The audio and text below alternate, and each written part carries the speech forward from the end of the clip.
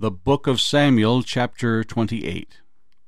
Now it happened in those days that the Philistines gathered their armies together for war, to fight with Israel. And Achish said to David, "You assuredly know that you will go out with me to battle, you and your men."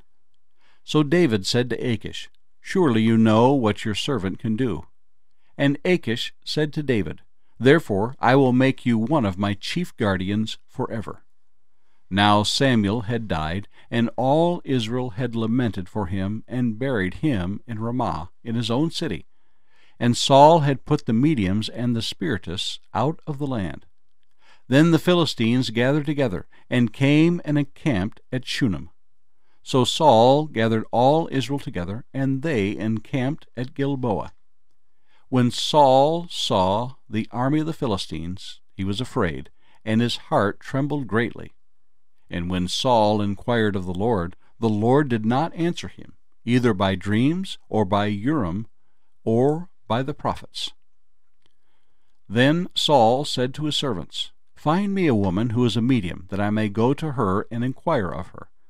And his servants said to him, "In fact, there is a woman who is a medium at Endor." So Saul disguised himself, and put on other clothes, and he went, and 2 men with him. And they came to the woman by night. And he said, "Please conduct a séance for me, and bring up for me the one I shall name to you."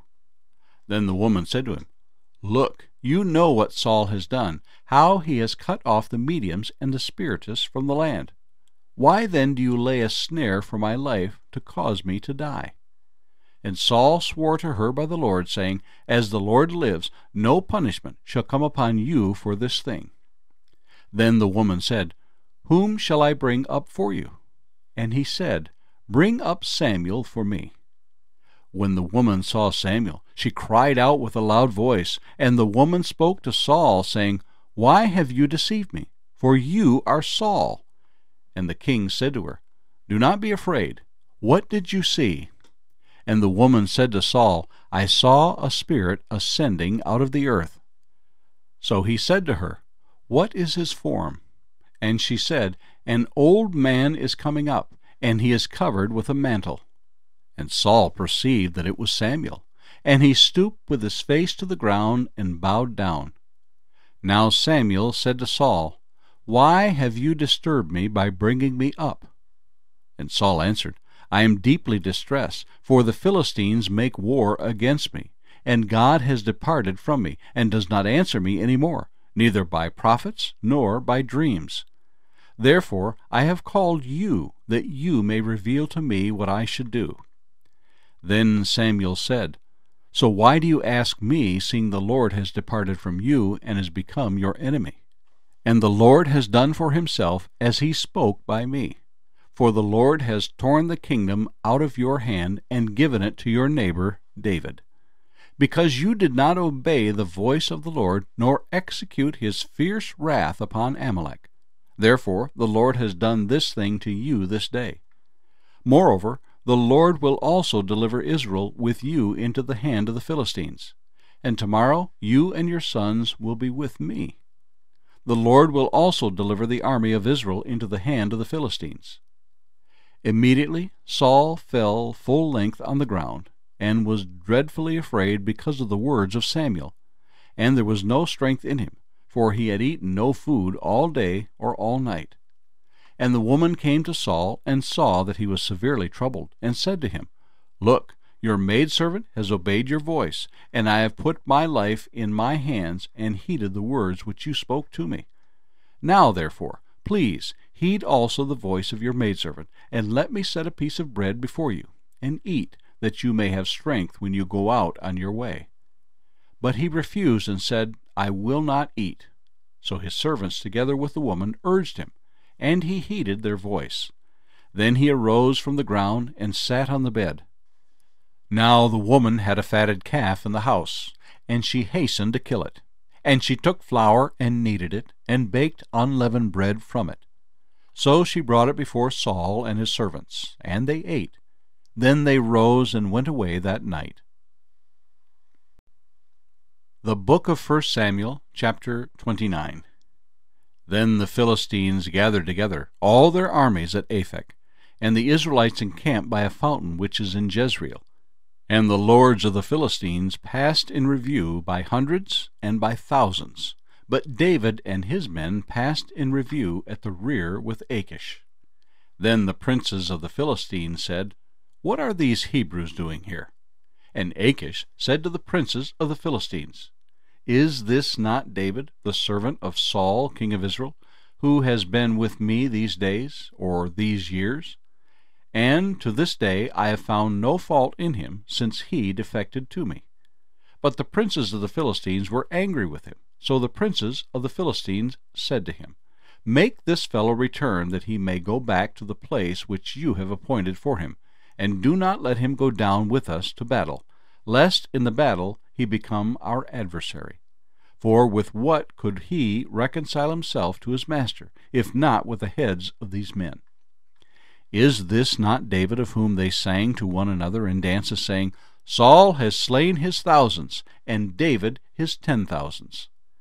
Then Achish called David and said to him, "Surely, as the Lord lives, you have been upright, and your going out and your coming in with me in the army is good in my sight. For to this day I have not found evil in you since the day of your coming to me. Nevertheless, the lords do not favor you. Therefore return now and go in peace, that you may not displease the lords of the Philistines."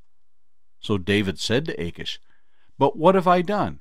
And to this day what have you found in your servant as long as I have been with you, that I may not go and fight against the enemies of my lord the king?" Then Achish answered and said to David, "I know that you are as good in my sight as an angel of God. Nevertheless, the princes of the Philistines have said, 'He shall not go up with us to the battle.' Now therefore rise early in the morning with your master's servants who have come with you. And as soon as you are up early in the morning, and have light, depart." So David and his men rose early to depart in the morning, to return to the land of the Philistines, and the Philistines went up to Jezreel. The book of 1 Samuel, chapter 30.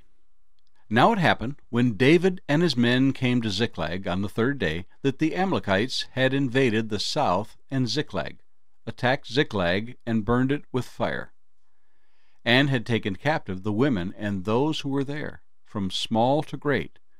They did not kill anyone, but carried them away and went their way. So David and his men came to the city, and there it was, burned with fire, and their wives, their sons, and their daughters had been taken captive. Then David and the people who were with him lifted up their voices and wept, until they had no more power to weep. And David's two wives, Ahinoam the Jezreelitess, and Abigail, the widow of Nabal the Carmelite, had been taken captive. Now David was greatly distressed, for the people spoke of stoning him, because the soul of all the people was grieved, every man for his sons and his daughters. But David strengthened himself in the Lord his God. Then David said to Abiathar the priest, Ahimelech's son, "Please bring the ephod here to me." And Abiathar brought the ephod to David. So David inquired of the Lord, saying, "Shall I pursue this troop? Shall I overtake them?" And he answered him, "Pursue, for you shall surely overtake them, and without fail recover all."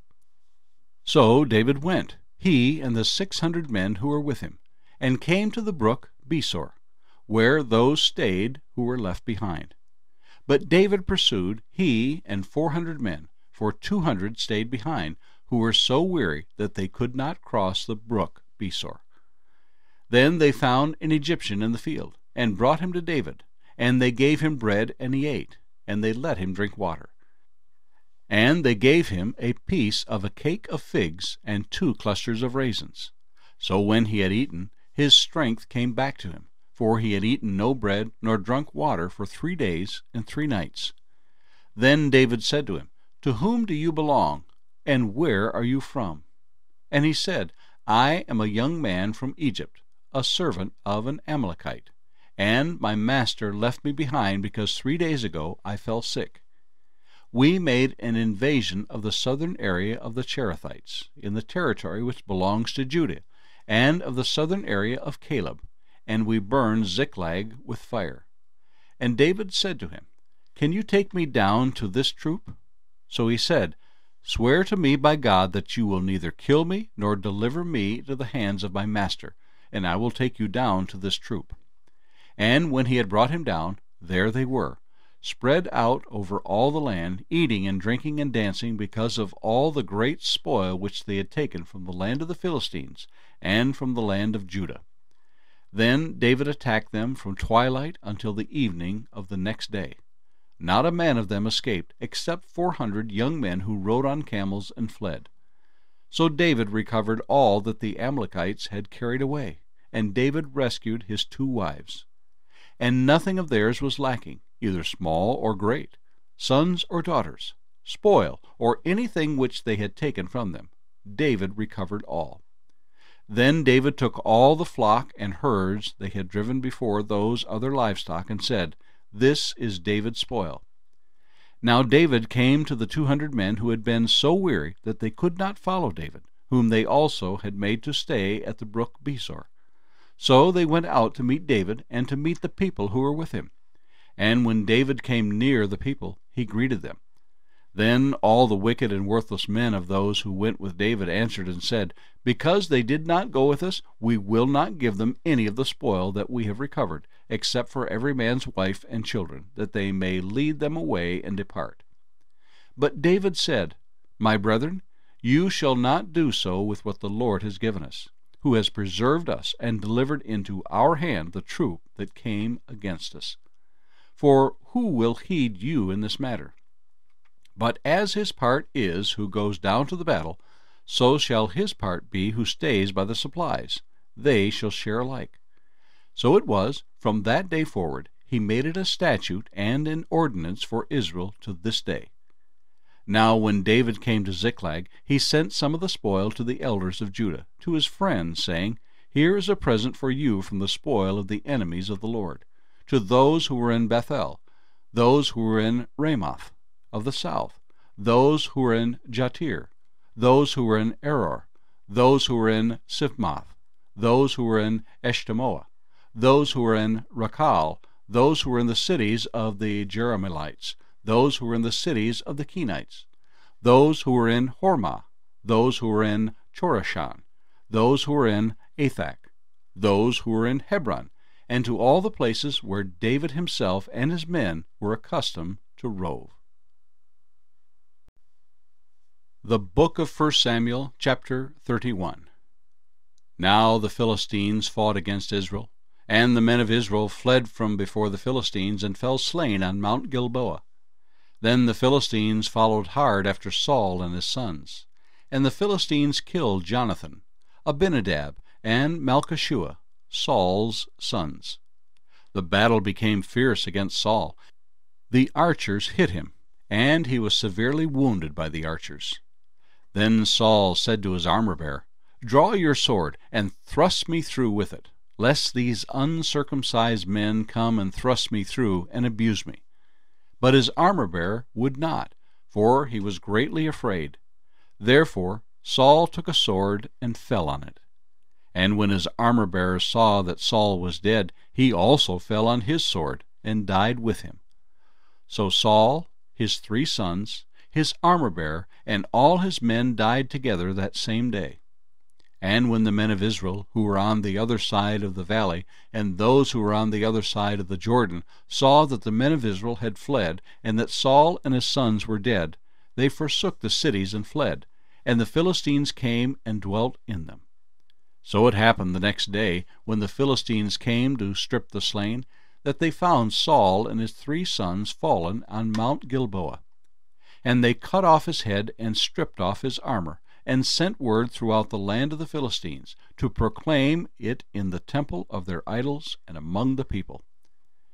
Then they put his armor in the temple of the Ashtoreths, and they fastened his body to the wall of Beth-shan. Now when the inhabitants of Jabesh-Gilead heard what the Philistines had done to Saul, all the valiant men arose and traveled all night, and took the body of Saul and the bodies of his sons from the wall of Beth-shan, and they came to Jabesh, and burned them there. Then they took their bones and buried them under the tamarisk tree at Jabesh, and fasted 7 days. The end of the book of 1 Samuel.